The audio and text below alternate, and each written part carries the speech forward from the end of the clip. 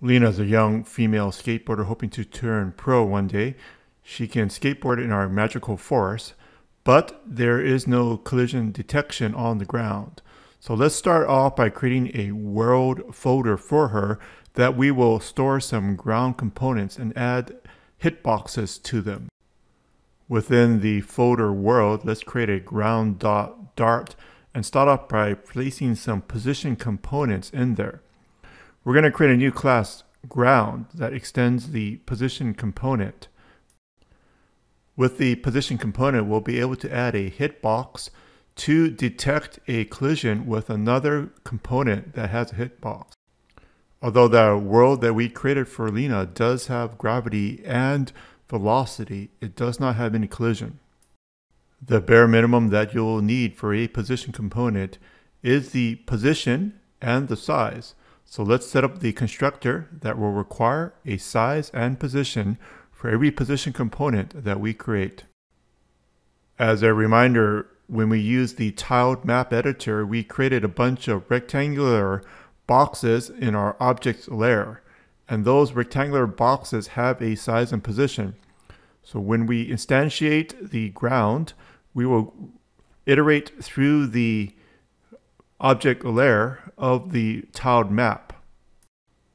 I like to enable the debug mode, so we have these nice purple rectangle boxes around the things that have collision detection on it. From Flame 1.1, which is new in the spring of 2022, you can now add hitboxes to the position component with the add keyword. So we're going to add the hitbox within the onload method. And although there are other types of hitboxes with various shapes, you could make your own shape. The simplest one is the rectangle hitbox. So that's the hitbox that we're going to use in this tutorial. If you want a better approximation of the hit or the collision, you could use a different hitbox.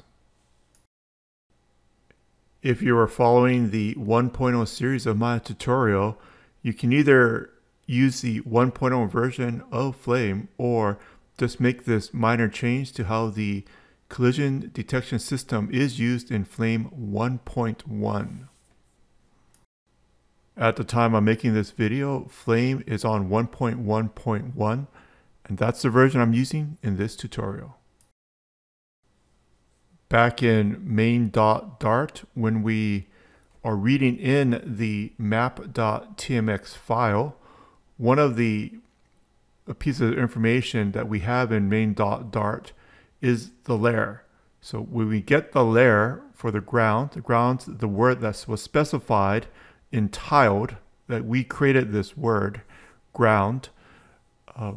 Then we have a list of the objects that we can iterate through. So every time through the loop of this list with this for loop, we're going to instantiate a new ground. Although we only have 4 ground objects, roughly 4, if we had 100 objects, we could use this same algorithm with this for loop. It will just read in the map file that we created with tiled, and it will have or add all the ground objects that we have specified within the tiled map file. So the X, the Y, the width, and the height are all specified in that map.tmx file.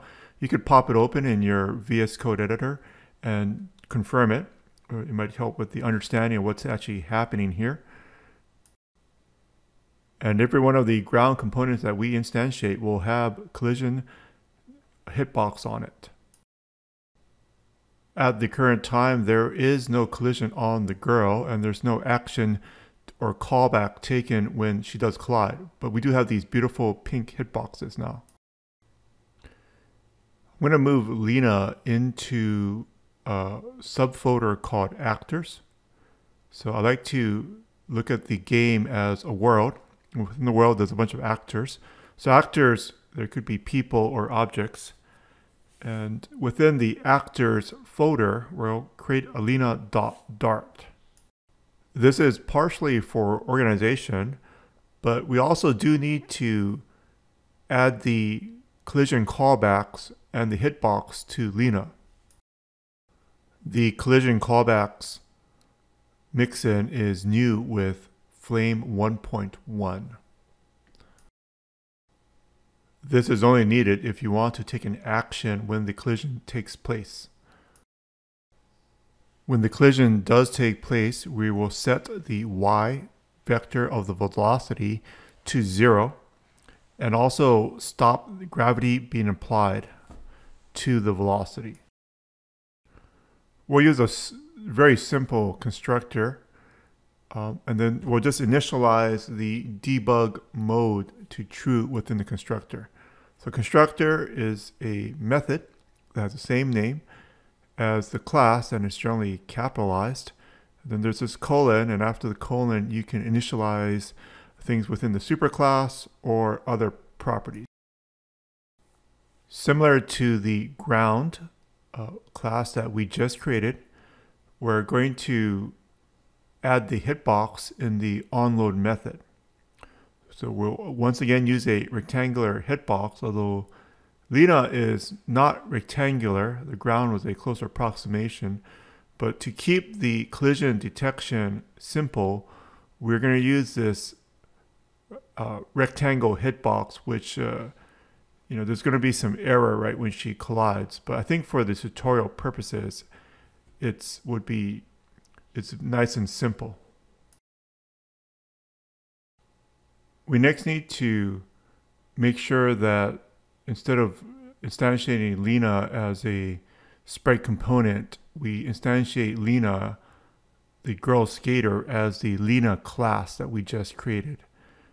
So look for the portion where we declare and instantiate Leena and change it to the Leena class that we just created. We're next going to need to add the has collision detection mixin to the Flame game itself.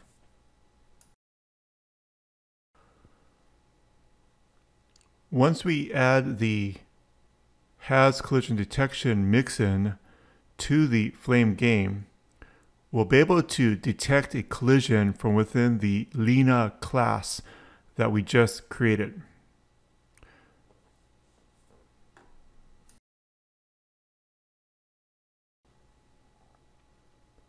Everything's looking fantastic. It's going very smooth. Just need to go into Leena, and there's a on collision, and we want to take some action when Leena has a collision.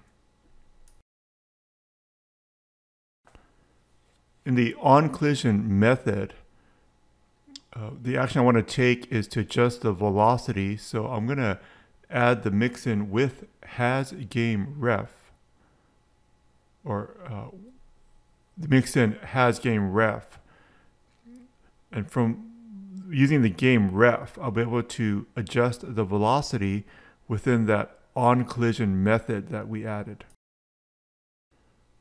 At the current time, we're storing the velocity actually within the game .dart. We should probably start within Leena, because Leena is the one with the velocity.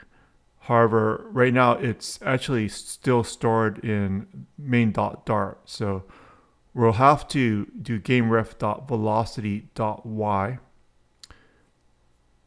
and we'll set it to 0 when Leena collides with the ground. Boom, she's stopping. Since we don't have the horizontal movement working yet, we'll get that working in the next video. We can just adjust the initial start position of Leena before she starts dropping down from the sky and see whether she stops at different positions on the platforms on the ground. She has kind of a magical skateboard that can easily roll on the grass. So when we enable her horizontal movement, we're going to let her roll on the grass. It's going to have some friction, which will slow her down, but she'll be able to scoot around the grass and go through this beautiful forest that we'll create. But let's make sure that when she does hit the platform and the vertical movement, the platform, which has some grass on it, will stop the vertical movement. So let's test it again with the final platform that we have. This dirt with that bit of grass on top of it. Boom, and she's stopping.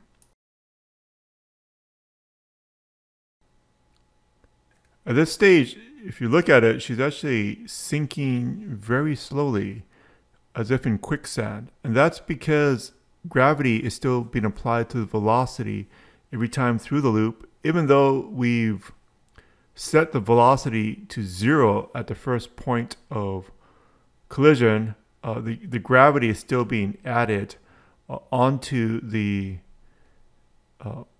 girl. Instead of calculating forces, we'll simply create a Boolean variable to see when Leena is on the ground. So the first time she hits the ground, we're going to set the Boolean variable to true. And maybe in the future she'll jump, and then we'll set it to false. But right now there's only true. And then the gravity will not be applied at that point. In the next video, we'll tap on this left and right hand sides of the screen and have her skate around through the beautiful forest that we are creating. Have a great day.